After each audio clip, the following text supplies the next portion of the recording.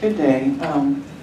Actually, I want to say thank you to all of you who have served and are still serving on the council. It's very evident that you're making a very real difference to our lives here in North Central Florida.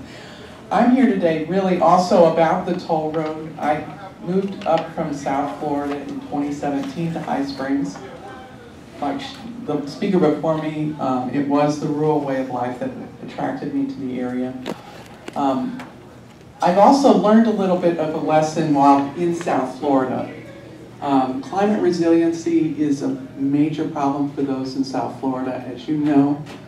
I am concerned about us putting more people in harm's way by building out those coastlines, because we are asking now for those communities to be on the ready if there's a bad storm coming.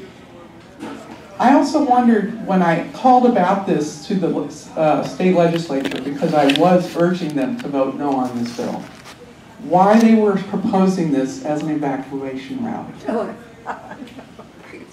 Do we really want millions of people stuck on highways with no gasoline? It just boggles my mind that we think that these highways will serve as hurricane shelter.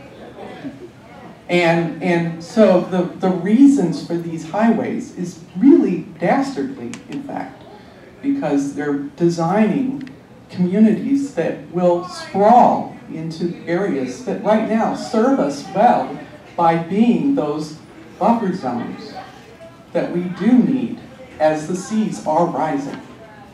And we know that. Florida has more coastline than any other state, and on the East Coast here. So I think it's very clear that we have to be very considered about where we put these highways. Also, coming from South Florida, I learned that there's a Southeast Climate Compact. I urge this council to start looking at what we need for climate resiliency. There's 4 counties in Southeast Florida that have planning for climate resiliency. We need that here. Because we're not on the coast, some of us, I'm in High Springs, but we know that there will be populations coming our way very soon. Thank you. Next speaker.